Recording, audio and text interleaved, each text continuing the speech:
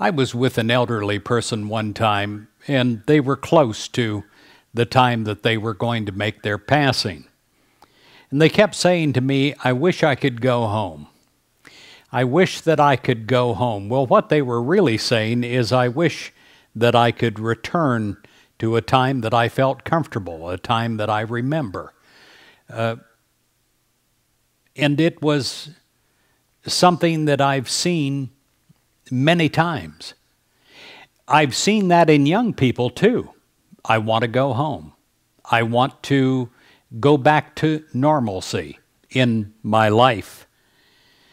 My friend, if you're experiencing any kind of difficulty, or this week at work, if you need help with a project or a decision, small or large, or even life-changing, or if you're simply just not expressing the peace that you used to feel, or the love that you want so much to experience, the joy, perhaps the health, or the happiness, or maybe it's a prosperity issue that you wish to have more abundance in your life. Well, all you need to do is return to God. That is your real home.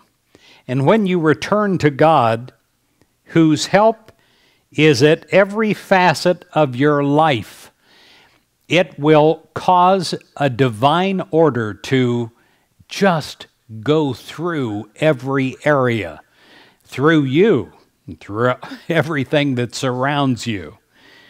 Like the prodigal son, you sometimes wander into a far country, you get caught up in appearances, or like the other son, perhaps you remain at home, but you fail to recognize the good that is yours all the time, right there, the riches that are yours.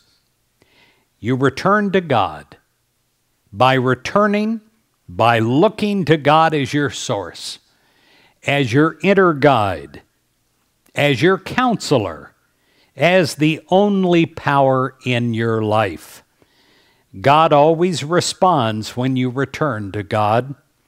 You return to God by affirming this: "Thy will be done. Thy will be done." It's returning to God. It's not saying, "No, this is going to be Chris that does this. I'm going to push my way through. If others don't like it, I'm going to do it anyway." No. It's returning to God. It's saying, "Thy will be done." And when you do that, you have a power, because you're letting God's will be done through you. You return to God by affirming divine order, by seeing good everywhere with your eyes, and by trusting God to know your every need and to supply it abundantly. You can return home today, your real home. You can return to God and have God come through you as never before. This is a week to do that, to return to God, to say, "Thy will be done."